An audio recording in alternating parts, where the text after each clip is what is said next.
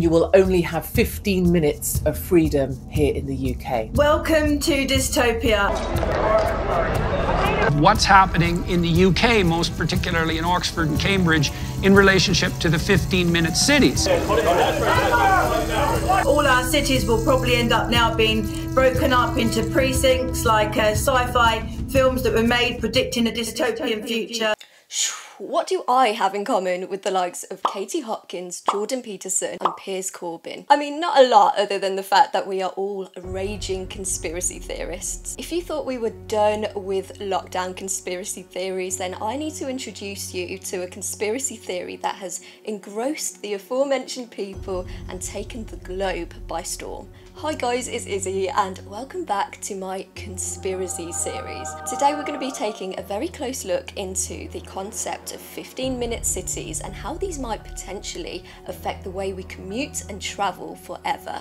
But first, let me tell you flat out what is not a conspiracy theory about commuting. The fact that you can literally earn money while playing fun games on your phone whilst you travel on public transport. Thanks to today's video sponsor, the Skedaddle app, which is completely free on iPhone and Android, you can literally earn your bus or train fare back whilst you travel. Designed for the purpose of encouraging public transport and helping the environment, the Skedaddle app rewards you with money. That's right, real money, not points or vouchers, just for playing fun and interactive games on your phone. I don't know about you, but when I'm travelling to work, I'm always listening to music with my headphones on and just playing apps on my phone anyway. Like, you may as well get paid for it. And I know what you're thinking, this sounds too good to be true, Izzy. Is there some sort of catch, like it's really hard to earn money or the games are really boring? Nope, it is literally super easy to earn money. You will see real money enter in your account every single commute you take. And on top of that, this is truly one of the most user-friendly designs I've ever seen from an app, especially from a free one. Any of the adverts in the app are carefully embedded into the game, so you don't get any weird, annoying pop-ups or any interruptions while you play. You actually receive a special sign-up bonus if you refer a friend, meaning that everyone can get into this little secret. Please see the link in the description below to download the Skedaddle app. It is completely free and I know you will love it as much as I do. But now back to the video, because I'm really keen to hear what you think about this next conspiracy theory, because I'm really torn on whether it's a good idea or not, and I want to hear your opinion on this.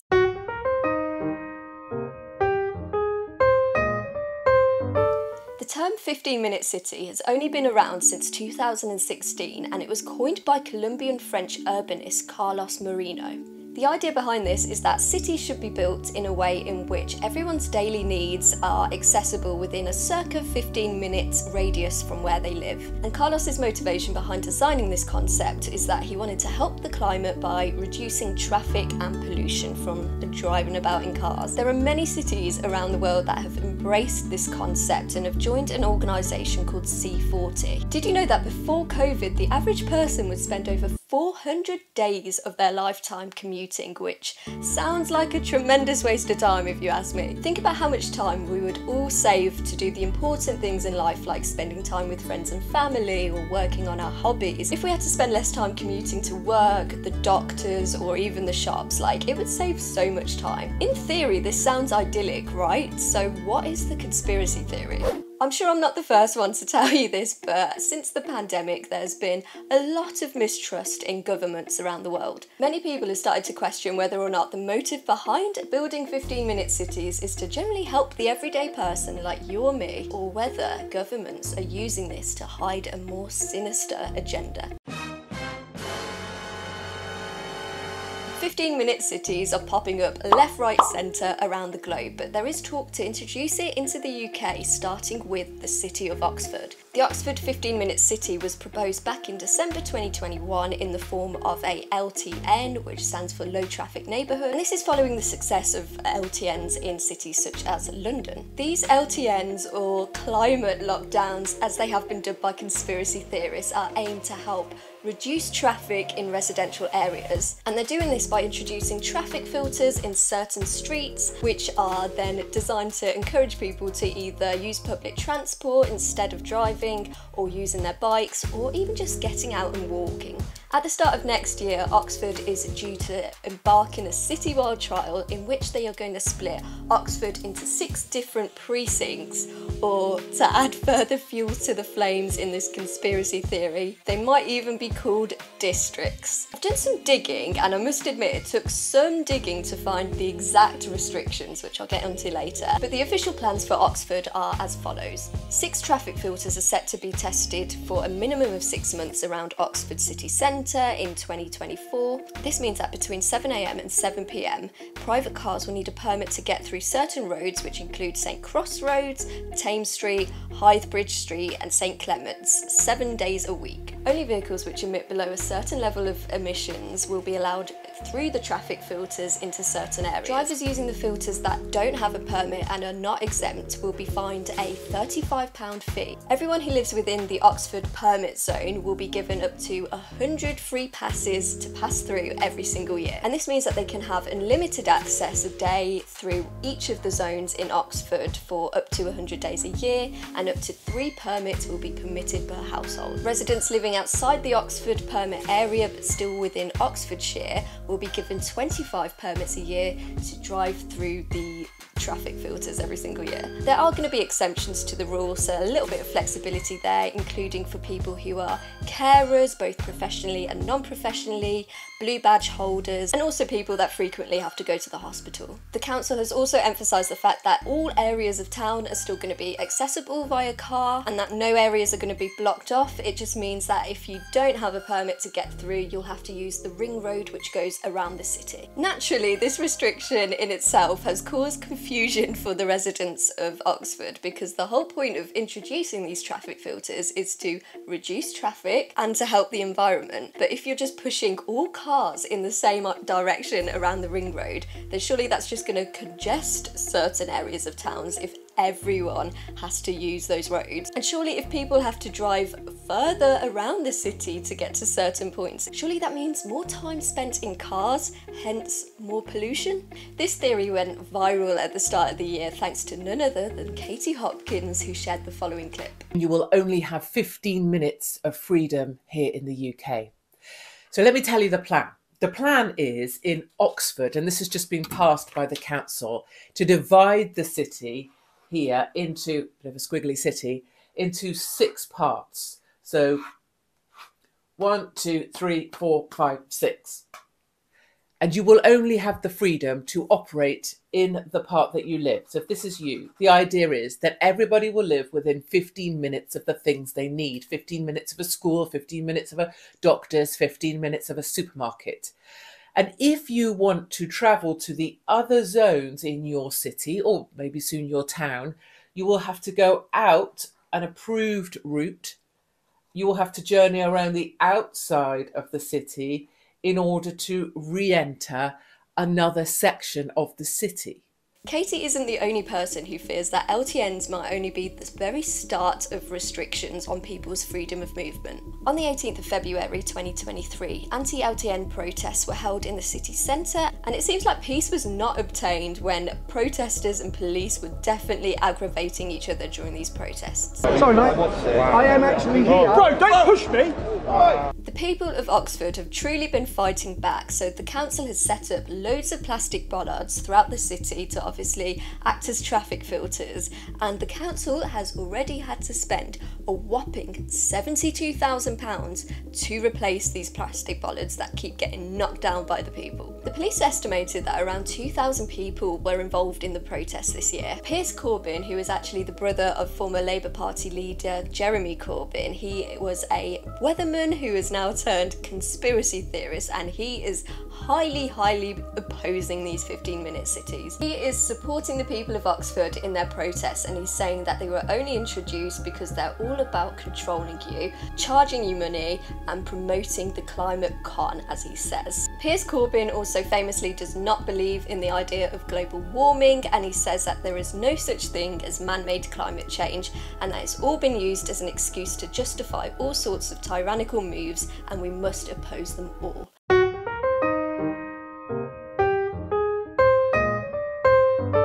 The urban myth surrounding 15-minute cities is that the 2020 lockdown was just a practice run for what is yet to come, and that slowly we're going to start to get more and more restrictions on our freedom of movement to the point where we might not even be able to leave the house without a heavy fine. The conspiracy theory takes an even darker turn when people have noticed that the World Economic Forum is seemingly pushing the agenda of a 15-minute city. The World Economic Forum does worry some members of the general public, as they are a completely unelected board which possess a lot of power in the world, working with huge names such as the King of England. The concern arises about the World Economic Forum because in their agenda, which you can literally look up in Google, they talk about many phrases such as the Great Reset, which followed after the pandemic and basically gave the world a chance to restructure its organisation as we know it. People are speculating that the World Economic Forum's plan is to implement the New World Order, in which there's just going to be one government at the top which rules everything in the world. So the chairman at the World Economic Forum is called Klaus Schwab, and if you haven't already rabbit holed into this conspiracy theory, do Google at your own risk, because honestly, ever since I looked it up, I literally can barely sleep at night. So the aim is basically that the government is going to own everything that you have, so you don't have to worry about materialistic things. It's all sorted for you by the government. And Klaus Schwab's motto is, "You will own nothing, but be happy about it." And this is starting to reflect in the idea of 15-minute cities, because people have already dubbed the slogan of the 15-minute city as, "You will go nowhere, but be happy about it." Controversial figure and right-wing conservative Jordan Peterson has been throwing in further fuels to the flames in this conspiracy theory. He's using his platform to say he read the C40 documentation, which is made up from a bunch of cities that have all signed up and agreed to be part of the 15-minute city movement. I think I'm going to have to circle back to a few of his points, maybe in a Jordan Peterson deep dive video at some point. But yep, he sure is a conspiracy theorist that has a lot to say about this matter. There is a lot about his theories in the description below as well if you're interested in finding out a bit more. This theory is definitely an interesting watch, at least for context for the conspiracy theory. If you're thinking that conspiracy theorists have just run wild with their imagination and that there is no way that a government would have total control of where people can go, is it really that far-fetched to imagine if you think about it? Let's just remember that much more extreme versions of total government control have existed in our history. Let's just remember that things like the Berlin Wall have literally existed for like over 30 years, or nearly 30 years, in which the government literally told people that they were not allowed to leave their city under any circumstances, and people literally risked their lives trying to cross the border of the city. And let's not forget that plans of implementing 15-minute cities are popping up left, right and centre, like I've said before. Like for example, the construction of a brand new 15-minute city has already begun in Saudi Arabia, where everyone is going to be able to live within walking distance of everything they need within their community. This city is going to be called The Line, and it is essentially a digital and smart city. So instead of a regular city where houses and shops are placed on level with each other, this city is going to be completely built up to make the best use of space. This self-contained city in the middle of the desert is a planned 105-mile long horizontal city that would house more than 9 million people. It really is going to be the city of the future, and that's going to be run on 100% renewable energy and use AI technology to police its citizens. I mean, I think it's pretty cool that they are planning to make such a good use of space and have everything in such close proximity to each other so everything's accessible to everyone. But I don't know, with all the AI and cameras watching you literally all the time, it might feel a little bit like Big Brother's watching.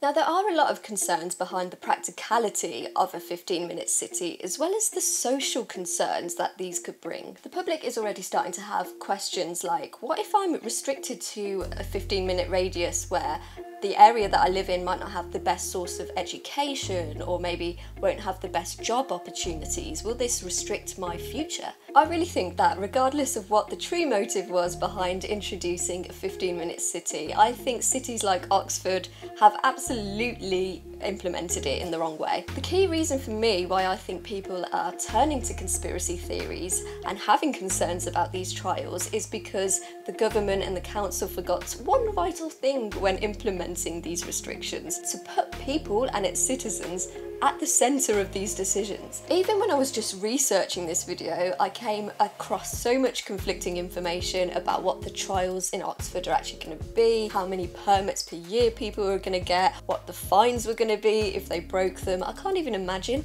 how confusing it must have been for the people of Oxford when these rules and implementations came into play.